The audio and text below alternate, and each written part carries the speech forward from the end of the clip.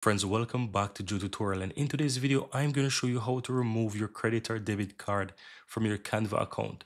Now click the gear on the upper right hand side. That's going to take you into your settings, and on the left hand side simply click billing and plans. Now once you click in that, you will see the current plan that you have. If you have like a Canva Pro like myself here, you will see that it also shows your method of payment, right? And if you have a card here, you will basically have the card here as well. Now, in order to remove the card, as you can see here, to remove your payment method, you need to cancel your subscription. So in order to do this, you simply want to go to where you have the type of plan that you have and simply go ahead and click the three dots.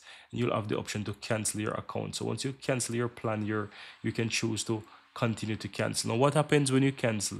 When you cancel, all that happens is that from the next payment onwards, you will no longer be charged. And from that point, your pro that you have, or whichever payment, whichever plan that you have, will be cancelled from that onwards. Keep in mind that the good thing is that when you cancel your account, don't Canva will allow you to continue to use the service until the end of that month, right? So if you pay monthly, then you will have the option to use Canva until the end of that month.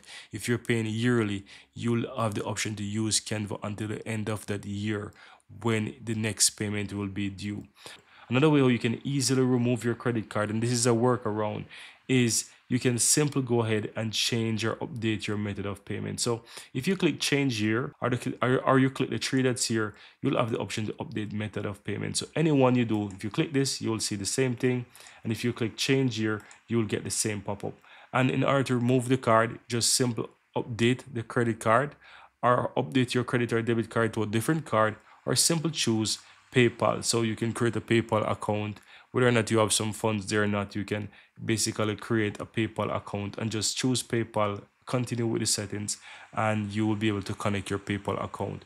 That will give you the option to set PayPal as the primary method of payment, and you will no longer need to use your card, and that can be removed.